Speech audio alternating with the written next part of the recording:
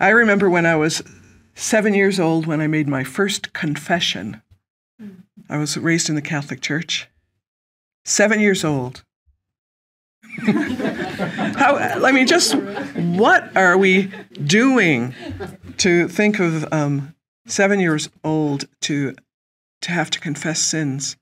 And I realized that this thing about having one of the sins, which is why this came to me, was confessing impure thoughts.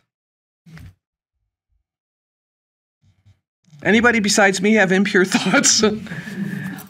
No? Oh, wow, good. And not because they're self-generated, but because stuff just comes into our consciousness at times, into our heart. It's what do we do with that? Can we maintain this sea of glass in spite of what comes into our thinking and feeling? Of course we can. Do you remember, some of you aren't old enough to remember President Carter, but he confessed that he had thoughts of lustfulness, which he considered as big a sin as acting on them. And I want to tell you, I disagree. I mean, we have things come into our consciousness that we don't have to do anything about it. Just let it be burned up in the fire of the reality of who you are. When you think about when you fly in a plane, how you go past several layers of atmosphere where they have to change the pressure in the plane, and then if you're an astronaut and you go way out where there is no atmosphere, there's something about being aware that there are levels of function.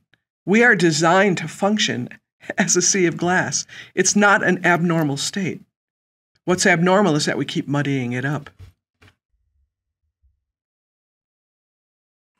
So when we understand that we have that capacity, here's what's not allowed.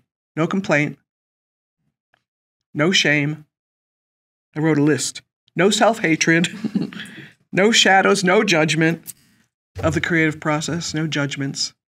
That doesn't mean we aren't doing our own personal work to become more and more accurate in staying connected to the source of our being. But there is something of deliberateness, of being thankful for that allows this connection to the fire in the sea of glass. If the kingdom of heaven is at hand, and the sea of glass is at hand,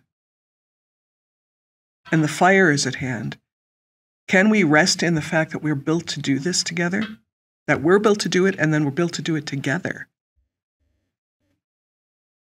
So that there can be loving support to assist. I need assistance a lot. And I count on you for that. Not in the sense that I'm inadequate, but in the sense that if heaven is going to be brought into the earth, I need to be doing it with people who want to do that. Mm-hmm.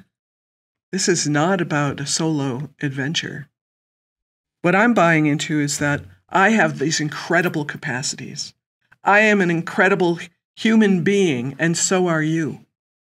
You are already perfect and made in the image and likeness of how life works.